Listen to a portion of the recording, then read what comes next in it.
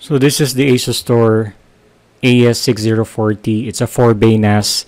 It has an Intel Atom dual-core processor, 1 GB of RAM, and again it supports 4 hard drives. This is how you connect a hard drive into it.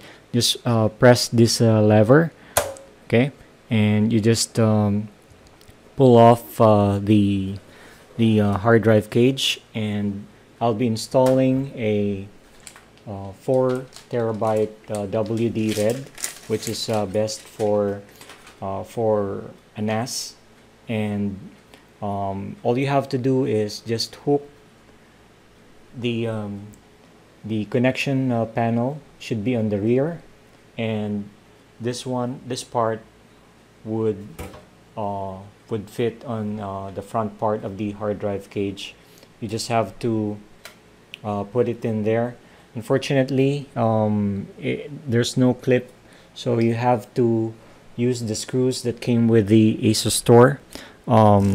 It came with screws. You have to use four screws. Once it's screwed thoroughly, you just have to connect it like that and lock it.